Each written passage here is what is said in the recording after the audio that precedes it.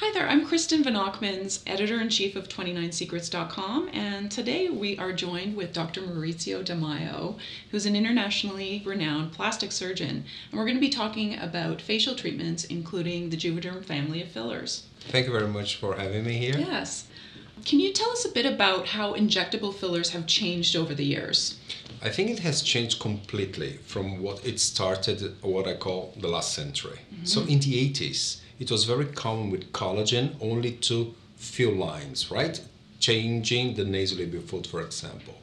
And currently, it seems that the role of injectable has expanded enormously.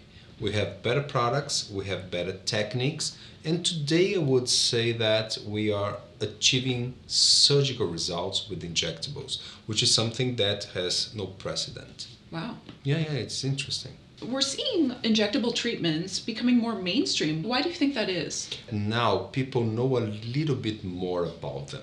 I think the media has helped a lot. Today, where they understand the role of fillers, that is to help and improve structural problems in their faces, they have becoming more and more frequent as a request in medical aesthetics. What are some of the common barriers your clients face? I think they fear unnatural results. The first thing, because when you look at magazines and the media, we see that the advertisements are quite more negative than positive. Over-injected cheeks like chipmunk aspects or over-treated lips. Yeah. And when the patients or the consumers, they look at it, they say, well, I don't like that. I don't want that. And another thing that I believe they fear is also pain. They believe it's a painful treatment. And none of this is currently true. What can somebody expect when they go to receive a treatment? I think the consultation is essential. So if you go to my office today, right, I would say that patients usually are asked by their doctors or injectors, what areas would you like to treat? Then you have your complaints, right? You don't like your nasolabial folds, or you don't like your lines between your eyebrows. But what is interesting that I have noticed is treating what the patient wanted as areas did not mean that they were happy with the result, which for me was a big question mark. And I usually say, look, but I treated exactly what you wanted. Why you're not happy? Then I started figuring out that maybe when you visit me looking for the correction of something in your face, in your mind, you want to achieve something different. So that's why the consultation nowadays has changed towards more talking about emotional attributes and what the messages of your face that you would like to change.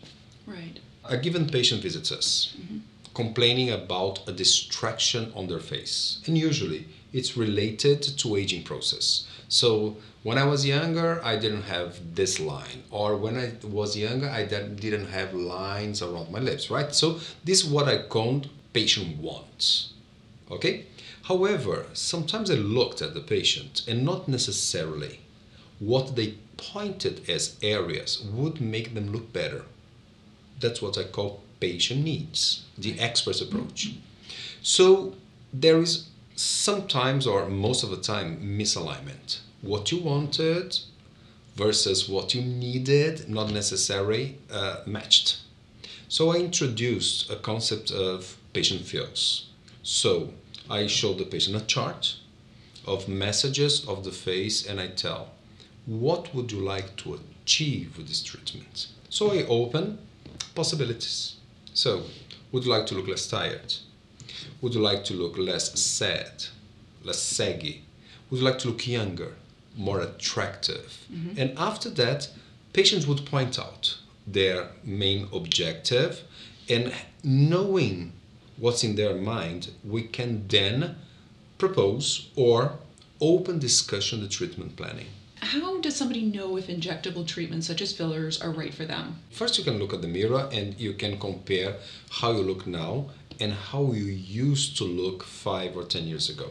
So if you compare both photos, right, you see changes.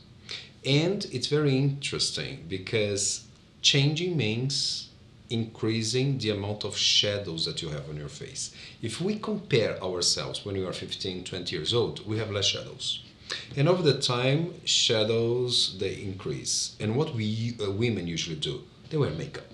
Do you understand? And this type of concealer today can be given by fillers. And what exactly are facial fillers, if you could sort of explain that a little bit? So facial fillers, they are a type of a gel, right? Let me try to explain. We have water, we have ice. That's the same product, but when you lower the temperature, they change the physical state.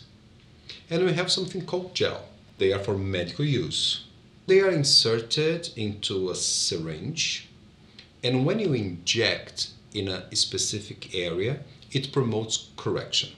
So if you have concavities, if you have lines, or for example, if you have very thin lips, you inject this gel and it expands the tissue. And by expanding the tissue, it promotes what we call reshape, right? So depending on the patient needs, or depending on the patient feels like this, I want to look less tired, you look at this gel to improve the appearance of eye bags, for example, by restoring, I would say, the position under the eyes. Right. And who doesn't want to look less tired? So that's the Seriously. point. Yeah, Kristen, this is common sense, right? So Yeah. that's why when I show these emotional attributes, if you really look at them, they're 8, right? So everybody would like them, all of them. What is difficult is having the patient prioritize. So depending on your age, depending on your moment of your life, you have a tendency to select one or the other. And you, together with your injector, you say, how can I use the best of the tools that you have nowadays, like fillers, to achieve that specific result? Right. Thank you so much, Dr. Di Maio. This was very fascinating, and good luck on your travels and this new treatment procedure. Thank you.